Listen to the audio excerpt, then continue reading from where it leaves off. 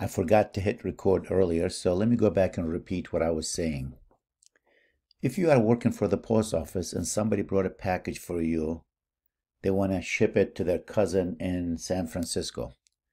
Well, you'll notice the person behind the desk will take a measuring tape if it's a little bit big and measure the length of it, the width, and the height, and they actually add them to see if the number is less than a certain number that the post office uses. If it's below that number, then yes, you can ship it with them. If it's over that, that says, sorry, we can't ship it. So now, the first thing when you go to define these variables, the length, the width, and the height, is you need to ask yourself, can these values be decimal? When you take that tape and you measure the length of the box, can that box be 12.5? And if the answer is yes, you're not going to use integer because integer doesn't have a decimal value. So I'm using double for that. And that's why I start assigning values to them. And the height is equal to, I don't know, 9.75. Now I get the three values. And I need to measure now, add them together, the sum. I guess I'm going to define a dummy variable here called double. Again, you can define them anywhere. I'm going to call it the sum. You can give it any name you want to. And that's going to equal the length plus the width plus the height. And now let's print the sum so the person will know if they can ship it or not. Sys O.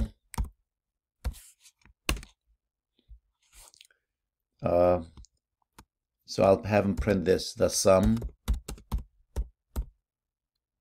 of the three numbers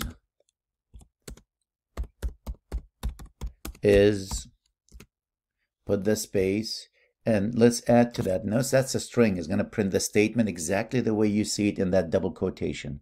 Now you want to add to that the sum. So let's save it and let's run it and see what will happen. And here we go on the bottom, the sum of the three numbers is. So the guy said, yep, I can ship that for you. So you pay him the money and you leave. Well, the next person comes in now.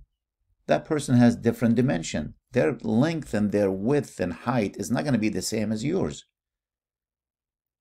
So now you expect that person, that postal service person, to go to the program and change these numbers. Well, that's not a good way of writing a program.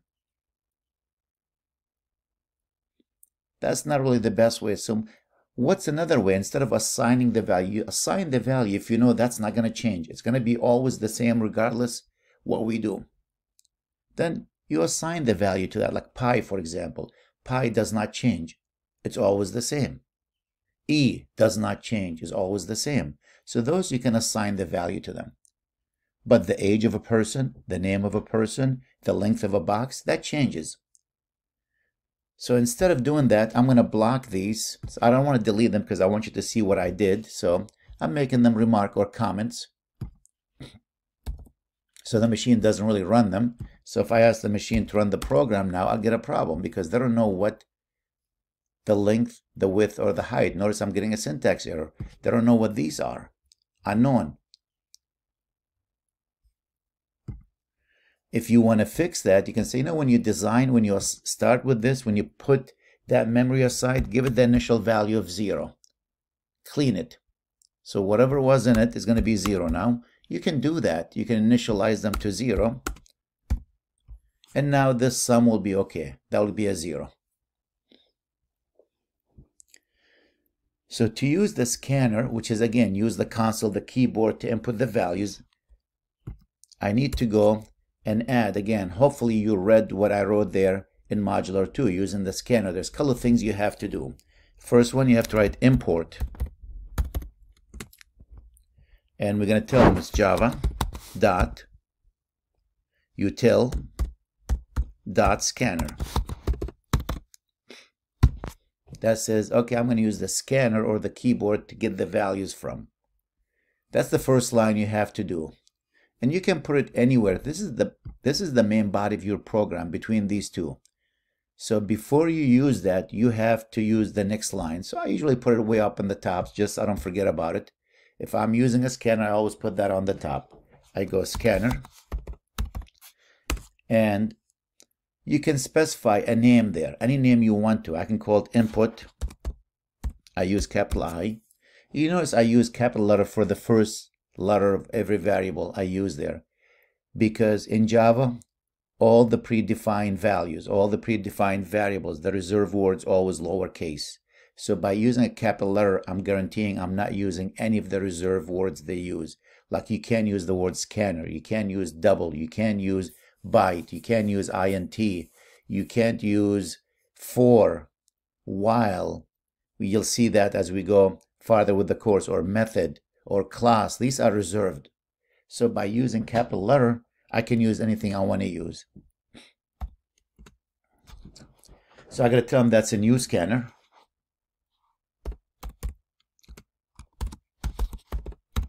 In parentheses, system.in. So we use system.out right here to print the result to the console down here. We use system.in to read a value from the keyboard.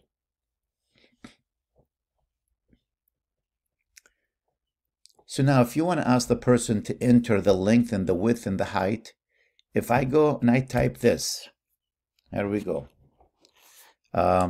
Let's say I want to give the length. I go let the length equals input. That's why I use capital I, dot, and this variable is a double, so I got to write next double.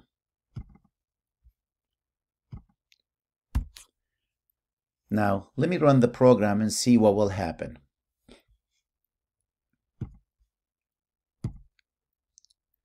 And notice the machine, really, you don't see it, is waiting for me here down in the bottom. It's waiting for me to type a value for the length. But there's nothing telling me enter a length.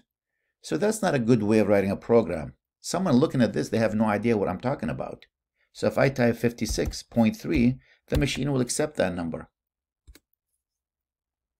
And notice the sum of the three sides, 56.3. Why?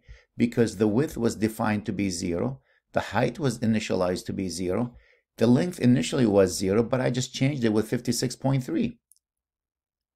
So you notice that was not a good way. So maybe I should do here sys-o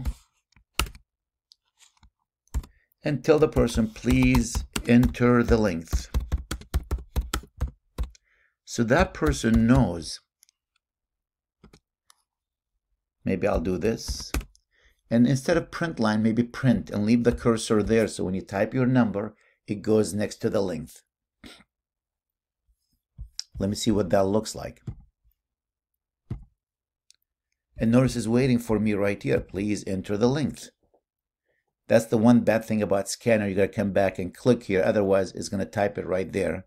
So click here so you can enter the value there. 44.29. Hit enter.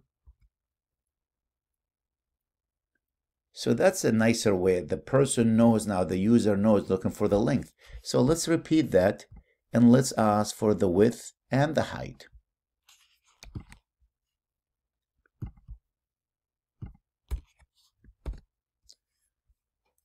Please enter the width.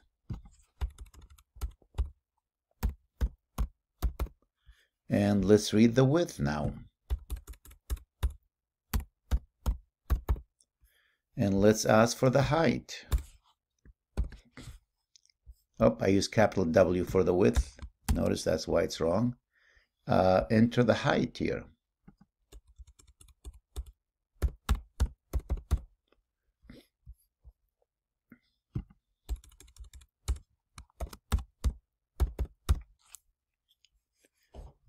And now if I save this, please enter the length, and I go 56.38. Please enter the width, and I'm going to type 44.29. Please enter, I go right to here, please enter the height, that was the width there, 19. Hit enter. It says the sum of the three numbers is 119.67.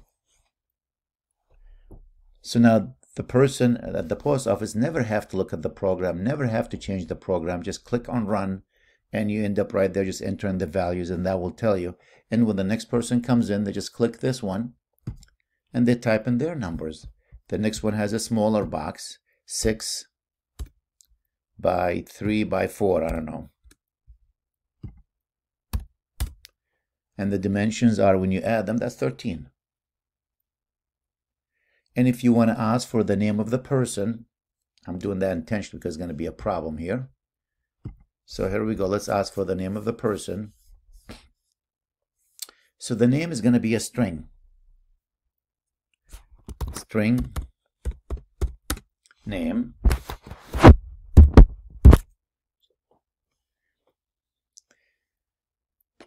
And let's ask for the name. Please enter. So here we go. I'll copy and paste. Please enter the name of the customer.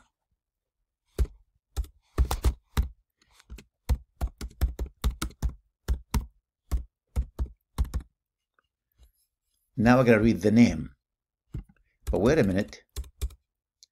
The name is not a double. Maybe I should use capital N. It's okay because name is not reserved, but I'll just stick with what I just said here.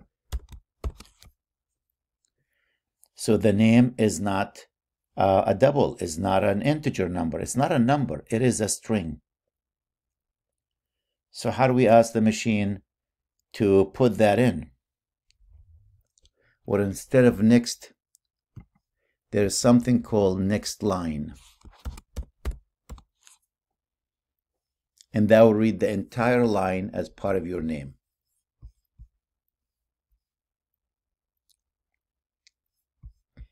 So let's do this. Let's run it. Please enter the customer name.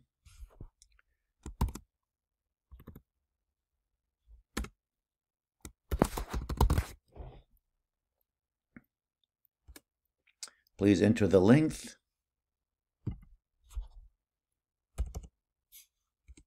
Please enter the width. Please enter the height. The sum of the three numbers is. And maybe you want to write thank you, Z. So you want to tell the customer thank you. In your statement, sys-o.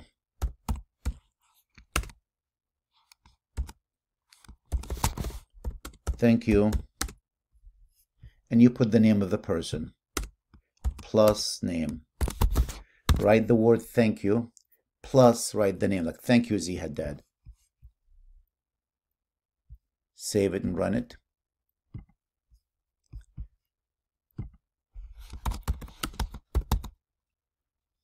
Can't even spell. 15. I don't know. Thank you, Z Haddad. And if you want spaces like between the input and the output, I keep reaching for the wrong mouse. You can go /n to put a space between them, maybe 2 spaces, and that will do that. There's one potential problem you could have here.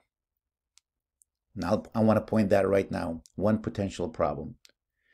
Let's assume you decided to read the name after you enter the 3 sides. You enter the length, the width, and the height, and now you ask for the name. So let me move this one, these 2 lines. Let me move them. Copy that. Or cut, actually. Let me cut that. And let's put them after you read the 3 sides. Here we go.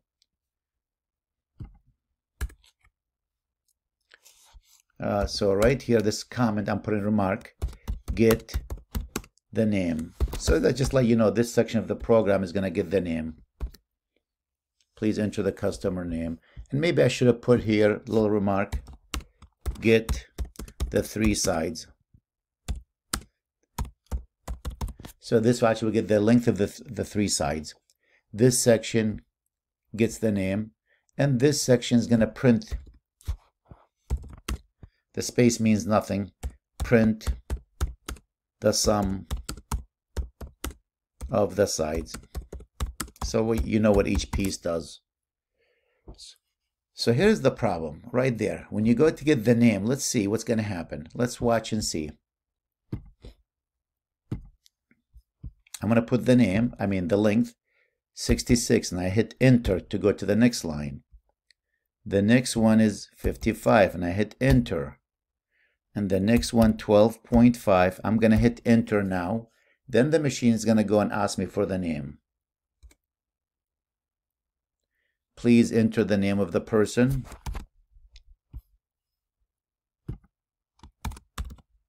And notice it's not allowing me to type it.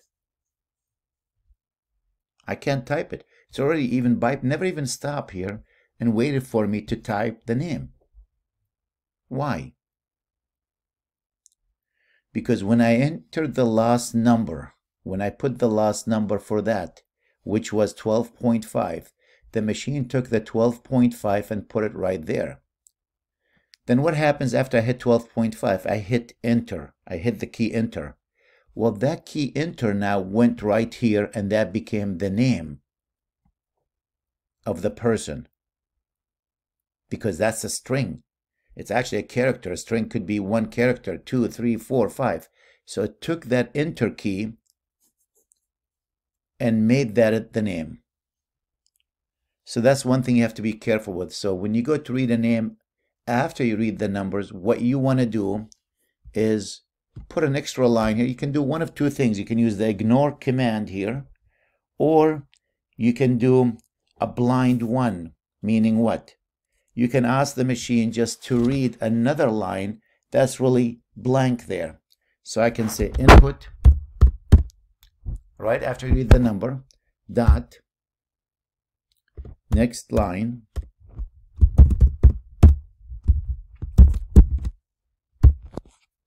and what that does here, it takes that enter key and puts it here. I'm not even using it. I'm not even assigning it to anything. So now we'll wait for me when I get to this to enter my name. Let's see if it's going to do that. The length, 44, 56, 13. I'm going to hit enter. Once I hit the enter, that enter should go into input. Oh, I typed this one wrong. Oy, oy, oy. What happened here? I typed that one completely wrong. Input, next line. So that doesn't run here because I had it wrong there. Let me just save it and run it again from the beginning. Sometimes I don't look to see what I'm writing there. Here's my third number, 8.4. And once I hit the enter, I should be okay. It should ask me for the customer name. And I type in Z Haddad. Now notice it waited for me now to write that. And if I hit enter, it's going to say thank you. It's going to give me the length of that, and it's going to say thank you, Z. Here we go. The sum of the three numbers is 66.9. Thank you, Z Haddad. So be careful with that. This is just to read the enter key after the number. Reads the enter key after the number.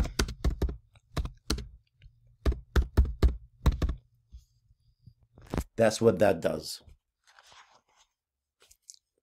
Or you can use the dot ignore, which we'll get to that later too. So I'll stop with this video. I try to make my videos all short. This is 20 minutes, so I don't want to make it too long.